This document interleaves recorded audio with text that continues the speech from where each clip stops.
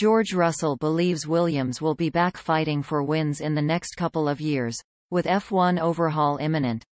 George Russell believes Williams will be back fighting for wins in the next couple of years, despite a recent lack of form in the championship, as Formula One undergoes huge regulation changes next season.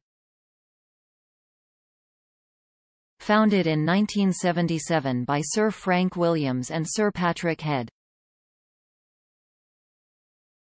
Williams went on to win 9 constructors' titles and 7 drivers' championships, with the most recent coming from the Canadian Jacques Villeneuve in 1997.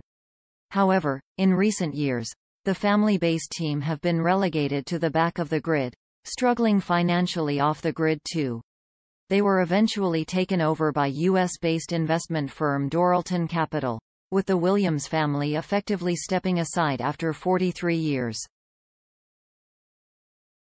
Yet, Russell, who started his Formula One career with Williams in 2019, reckons the team will be back to winning ways soon. I really believe that Williams will make up positions. They don't mess around. They really tackle it. Invest where they have to, he explained to Auto Motor und Sport. Take a look at how much we have improved in a year with stable regulations. Because the processes and everything else in the factory are getting a little better. Williams wants to win. That sounds crazy when you sit here and think that we have been last in the last 3 years. But this team has ambitions and is tackling it. Maybe they won't be there next year, but they will definitely be in midfield. And maybe in a few years for podiums and victories.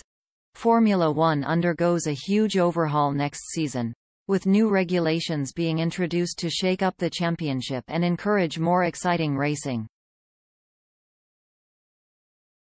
Among big changes, cars will be designed around ground effect aerodynamic, they'll be heavier with wider tires, and teams have all had to design their 2022 cars under a budget cap.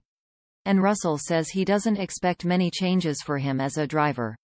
I've driven a version in the simulator so far, not the 2022 car, added Russell.